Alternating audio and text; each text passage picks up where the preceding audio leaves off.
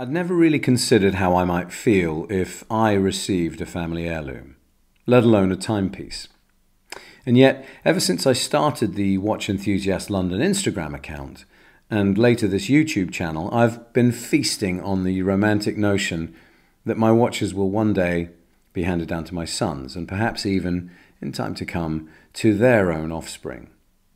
Patek Philippe made the concept of handing down a timepiece to future generations an aspiration. Patek very much applied this notion of an heirloom to the watch world, and their advert with its phrase, "You never actually own a Patek Philippe, you merely take care of it for the next generation," has since become an iconic phrase, and more than that, almost a guiding principle when it comes to buying luxury watches. The advert tugs at the heartstrings, and that has the ultimate effect of easing the buying decision, emphasizing the quality and the assurance that the watches and also the Patek Philippe brand will be around for the long haul, and in any event, for far longer than the typical human, for generations. The ads are classy. They never show the prices of the watches, but regardless, the logical side of my brain immediately thinks expensive, and yet without even knowing the actual price. The mind calms and settles down to rest on investment and value, and on sentiment. This happens almost in the blink of an eye, and at just the right moment, the Patek Philippe ad brings it all to a reassuringly smart and, oh, so rational conclusion by reminding you of the way in which you can begin your own tradition. Regardless of the price, for that watch, it would probably be worth it.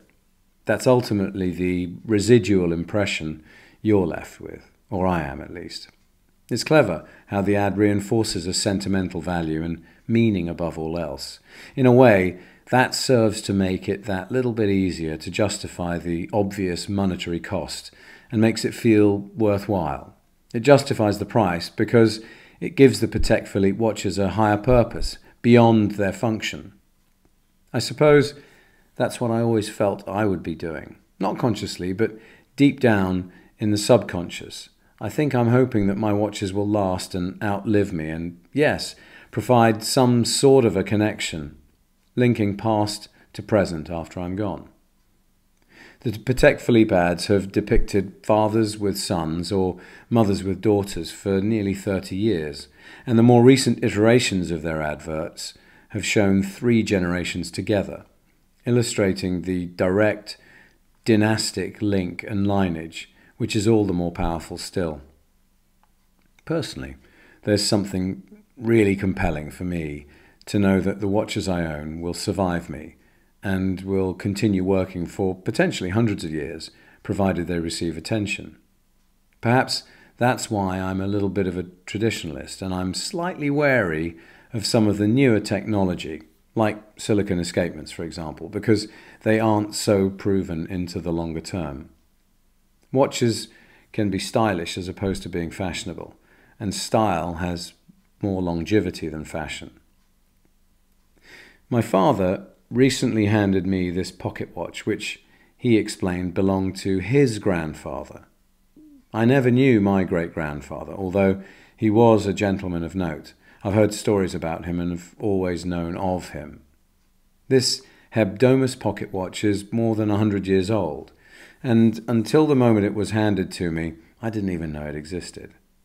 So I learned that this watch was handed down initially to my father's uncle, and then following his passing, onto my father, and now onto me. And I thought I would be the one in my family to start the tradition of passing down timepieces. There was no pomp or ceremony, but nevertheless, on receipt of this watch, I felt an immediate connection. I think it was the very clear family story, the link and the lineage that touched me. Here's a timepiece that my great-grandfather used, that he wore. I believe this was my great-grandfather's only watch. Unlike today, I imagine that simply owning a timepiece back then would have been meaningful in itself. In a way, that makes this pocket watch feel all the more special. As I say, I had no direct connection or relationship with my great-grandfather. I never met him. which makes my reaction to receiving this watch all the more surprising. That this watch has been faithfully passed down through our family, first to my great-grandfather's son, then on to my father and now to me, is something that I find so endearing. I've seen the Patek Philippe ads many times before, but I'm not convinced I know which came first, my awareness of the Patek ad or my seemingly innate wish to hand down my own watches as family heirlooms, which I consider to be my honour, privilege, and perhaps even my duty. Perhaps I'm the classic example of someone who's now hardwired to feel this way because of the ever-present ads by Patek Philippe throughout my adult life. Maybe I embody precisely what the marketers envisaged over the longer term. I'm the product of their clever messaging. Or perhaps we're just hardwired this way and the Patek ad simply speaks to our inherent wishes. Funnily enough, I've recently been wondering about and have grown increasingly curious about pocket watches. However, I wasn't really sure where to begin. Someone told me that because the watch is hidden away in the waistcoat pocket for most of the time, it's less about the watch and is far more about the chain. Anyway, I don't often wear waistcoats, but on the few occasions when I do, and for the right events, I'm now looking forward to doing so. And I'm looking forward to more excuses when I can use this pocket watch. This timepiece by Hebdomus with its 8-day power reserve was award-winning, which is what the medals on the rear depict. And yet today, according to Chrono24 and eBay, its monetary value is unremarkable, likely amounting to a few £100s only. If it wasn't passed down to me, I don't believe I would have picked this watch out as one to own. That's not really what this is about. It has little to do with how the watch looks, although given the family connection, I now find myself looking at it ever more closely, and I happen to rather like what I see. My point is, I love this pocket watch. I love it for its significance and my family story. And that's in spite of the fact that I only know a basic outline of the story. I suppose in a way that makes me ever more curious still. This watch was worn and used in a totally different context, a totally different environment, and in a very different time from the one I live in today. And now I'm the custodian, at least until the next generation receives. When I was given the watch, almost straight away, I did something I don't believe my father ever did. I wound it up. It started ticking immediately, and it has continued to keep pretty decent time ever since. There's a loud, audible, and classically reassuring mechanical ticking sound. Currently, this pocket watch is by my bedside, and I find the ticking rather soothing as I drift off to sleep. Whilst I recall recently feeling a similar but a more diluted sense of intrigue and wonder at receiving this Longines Delirium watch from my father, the effect of knowing that this pocket watch has already been through 3 successive generations had a more profound impact on how I felt, a profound sense of connection to those in my family who came before me. It compounded the sentimental feeling and made it feel all the more special. Having now received this family heirloom and having experienced being the recipient, it prompted me to wonder about how my children might feel about receiving the watches that I might pass on to them. Would they feel as I do? I would love it if they did. And it also prompted me to wonder about when. I'm pleased that my father chose to hand this watch down to me himself, and that this moment didn't wait until after his death. I feel that we can share the enjoyment of this together. It's part of our family story, and it prompted my father to dust down some old black and white photographs from a now bygone era. Interestingly, this experience has also made me ponder the value aspect, the watch's monetary worth. In a sense, it's easier for me to treasure and cherish this pocket watch and to keep it in the family, precisely because its monetary value is relatively insignificant. However, if my circumstances were different, and this watch was worth a very significant amount of money, perhaps like a Patek, I dare say I might feel very differently about selling the watch. Perhaps I might need to sell it. And maybe the compulsion to take that decision and sell the watch in itself might be emotionally distressing and at odds with my emotions, such as the power of sentimental value.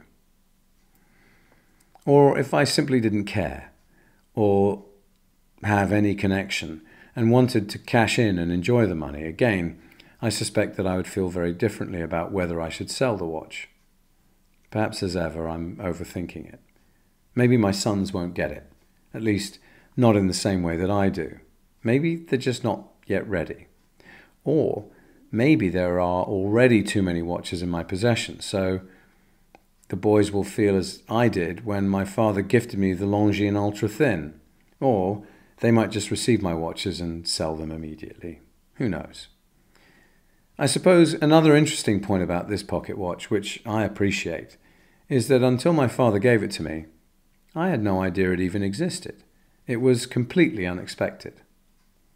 My father isn't really interested in watches, certainly not like me. Conversely, my sons all know about my passion for watches and my interest in horology. As to whether they have an interest remains to be seen, but I think it's safe to say that my experience feels as though it'll be very different from the experience of my sons. Every time I look at this pocket watch, the relevance and the meaning is gently re-emphasized and reinforced, and there's something really lovely about one day passing that on to future generations to keep within the family, long after I'm gone. In a similar but equally completely different way, what struck me recently is how the act of crowning a monarch in England has been going on for almost 1,000 years. I find that astonishing. One can only imagine how King Charles must feel about his ancestry. That I find all this so intriguing might also go on to explain why I feel so wedded to my historic Bremont limited edition watches and Bremont's mission to revive the country's horological tradition and showcase the capabilities of British craftsmanship. The other day someone asked me which was my favourite Bremont. I have many Bremont watches, but this was an easy and immediate response. It's a longitude, because of what it stands for, the significance of its ENG movement, the story of British watchmaking and its horological past, perhaps also my relationship with the founders, and all that's because I even get on to considering its wearability, the wonderful details, and the sheer beauty of this watch front and back. Anyway, in my view, family heirlooms like this are far more than just inanimate objects. They somehow hold within them the stories, memories and emotions of generations past. They're symbolic of the enduring bond that connects us to our ancestors. They're a tribute to the past, an opportunity to celebrate the present, and they create a sense of wonder for the future. It might just be me. Maybe I'm just a romantic old watch nerd with future nostalgia. If you get this and feel the same way, or indeed if you think and feel differently, please let me know and share your thoughts. Thank you.